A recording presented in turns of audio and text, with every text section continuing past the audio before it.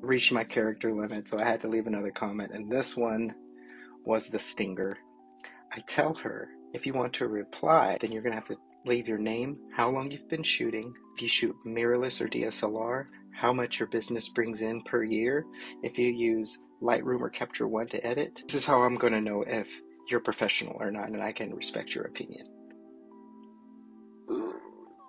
Yeah, I said that. But you know, because I was just trying to show how ridiculous it is for people to have to fill out a contact form, and then that bride and groom seeing something like, fill out this form to see if we're a good fit. That can be offensive to people.